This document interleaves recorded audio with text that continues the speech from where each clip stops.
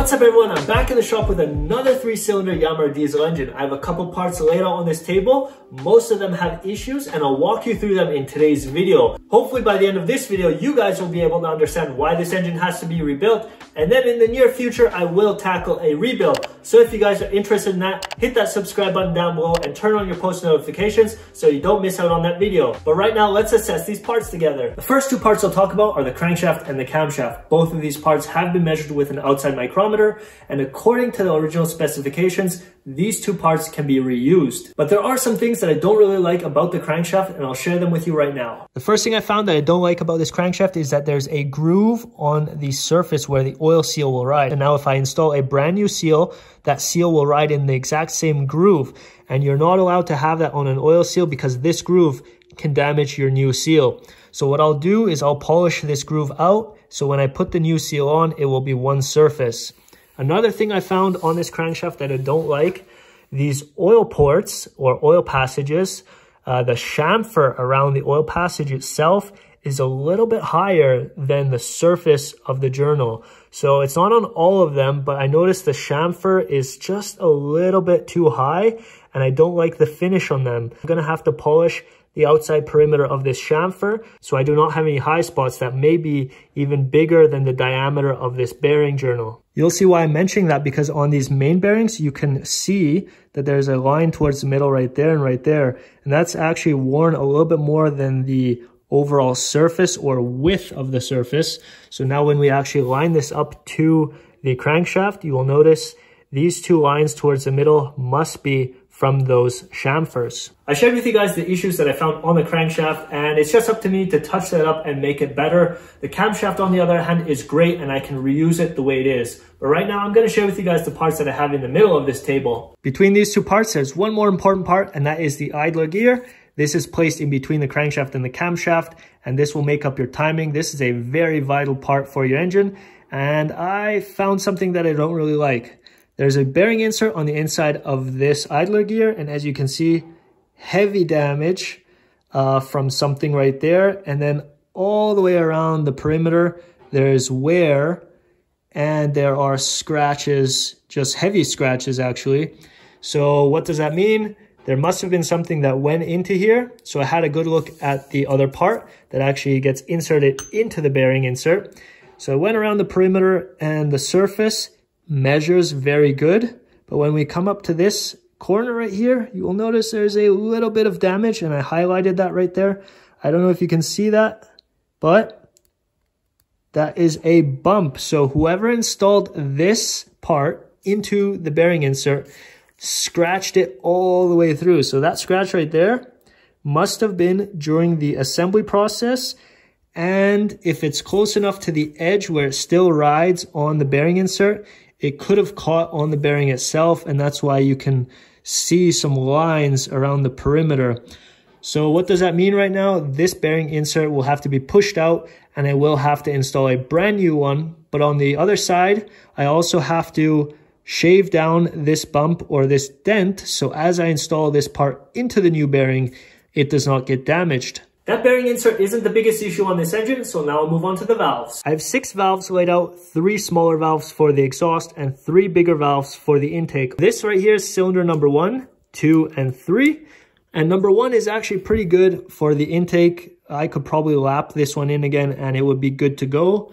But when we compare number 1 to number 2 and number 3, you'll notice a big difference. So when I give you guys a close-up view on number 1, you will see the chamfer is pretty consistent.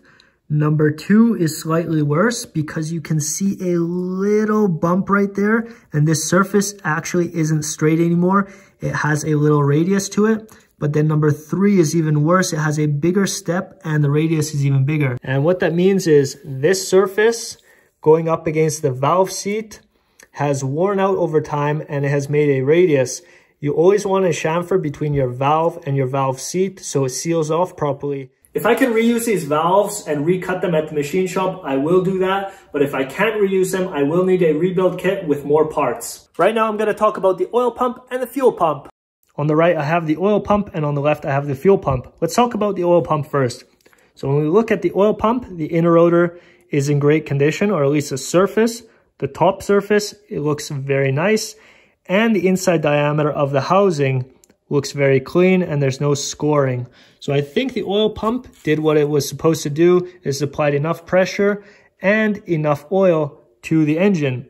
Now over here on the outer rotor, you will notice the surfaces are in great condition, especially the outside diameter, and the inside, it looks all very healthy. So these two parts can be reused. Now this, on the other hand, is an aluminum cover that gets bolted onto the oil pump just like that.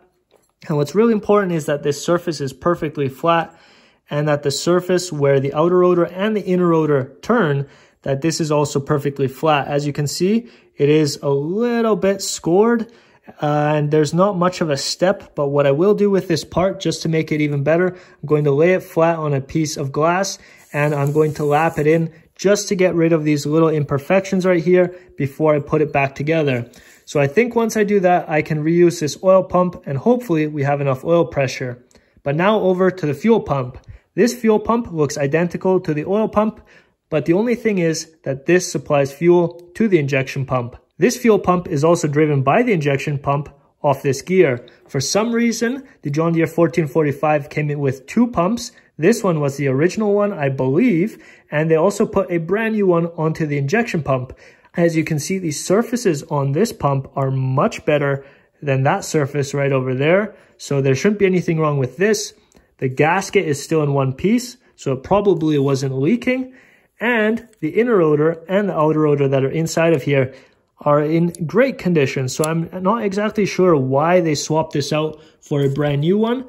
And maybe they also had an issue with their fuel supply. These pumps look pretty healthy in my opinion. The only thing I'll do is I'll touch up that oil pump cover and then I should be good to go. The fuel pump on the other hand is kind of weird. Why do they have two fuel pumps? One new one on the injection pump and one old one that looks great that's on this table. So I'm not really sure why they replaced it, but I'll figure that out in the near future if I want to go ahead and start this up and it doesn't start. But right now I'm going to move on to these two covers that I have on this table. You guys saw the disassembly process. This surface was full of silicone. Whoever put it together just loved that stuff. But I removed it pretty good and I found some imperfections on this surface. But since they didn't clean it off with a power tool, I believe it's still flat, but I'm going to have to check that out. Now over here on the seal, or at least on the main seal surface, when I removed it, I saw the seal was kind of damaged and I'll show you why. On the front of this part, you will notice there's an imperfection right there, an imperfection right there, an imperfection right there, and right there. So it seems like somebody was hammering around the perimeter to get that seal in, but they damaged the aluminum itself. And when we look at the inside, it's kind of hard to pick up, but you will notice there is a little dent on the inside diameter. So right here, where it gets bigger, there's actually a bigger dent. So right there, you can see the aluminum is kind of lifted. Right there, you can see it. And right here, it's even a bigger surface. So I think the main seal on this side was leaking because of these imperfections and it couldn't seal along the aluminum housing. Those are some of the imperfections I found on this smaller cover. And if you're already installing a brand new seal, you want it to seal on the inside diameter and the outside diameter. This seal probably didn't seal on the outside diameter and that's why this engine was leaking. But let's have a look at that bigger cover because there are some bigger issues. This right here is the oil pan extension cover and the bigger surface mounts to the engine block and the smaller surface on the bottom that ends a little bit short goes up against the oil pan. Now I'm having an issue with this oil pan extension cover because it has a weld in it. As you can see down here, the previous owners probably broke it off and they welded it together again. The weld goes from this point all the way to this point. There's weld that goes up all the way to the surface and on this side too. And when we flip it around, that's exactly why it hasn't been painted right here. It looks like they kind of broke this off for some reason. I don't know how, I don't know why. But what's really important on this plate is that it's perfectly flat because this does go up against the engine block. When I put a straight edge from this corner all the way to this corner, there is a dip right in between this bore and this bore because they used a power tool and they actually just made a radius right here.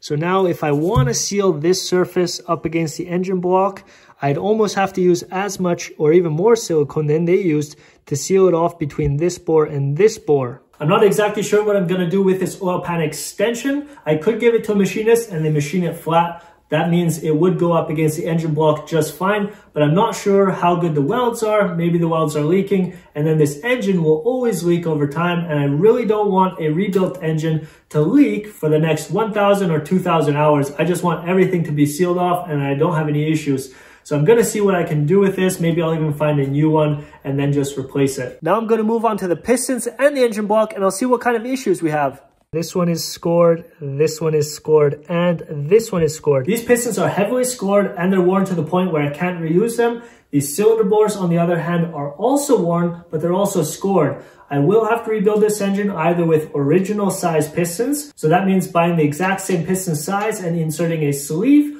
or going with an oversized piston and just boring it out. So those are the two options I have. Boring it out will be cheaper than inserting a sleeve. So I'm not exactly sure what I'm gonna do just yet, but that's something I will have to do in the near future. The other question I'm asking myself is, why are these pistons so heavily worn, and why does this engine block already have to be rebuilt? The John Deere 1445 just has over 1,000 hours, and that's nothing for a small diesel engine like this. These should last over 4,000 hours at least. I think it really comes down to who maintained this machine and how they maintained it. By the looks of it, the oil pump should have supplied enough oil to this engine because it is still in very good condition. So I'm not exactly sure why this engine failed, especially on the skirts of the piston and the cylinder bores. Another thing I like to check is the play between the wrist pin and the connecting rod bushing.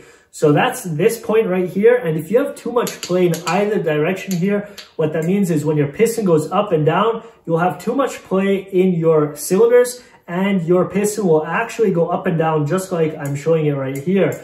What that means is you have too much play and your piston won't move evenly up and down, causing the piston skirt and the cylinder wall to wear unevenly. So I'm not exactly sure why this is so heavily worn. If you guys have any ideas, drop a comment down below. Maybe you guys have experienced something like this yourself, or you've already seen something like this happen elsewhere. At the beginning of this video, I mentioned I want to share with you guys what happened with this engine. I'm not exactly sure what happened with the engine block or the pistons, but it could be due to insufficient oil supply. Looking at all these smaller parts, there are small flaws, but those add up to become a bigger issue, especially once your engine is assembled. At the end of the day, I think it just comes down to the poor craftsmanship by the previous mechanic that worked on this before me. As you can see, there's welds over here, there's damage on this little cover, there's damage on the idler bearing, and there's even some high spots on the bearing journals of the crankshaft. Adding that all together could cause a major engine failure, and it didn't happen before me, but I'm probably lucky that I didn't start it up just to see if it runs. I think I gave you guys enough information on this Yanmar 3TNV82A engine.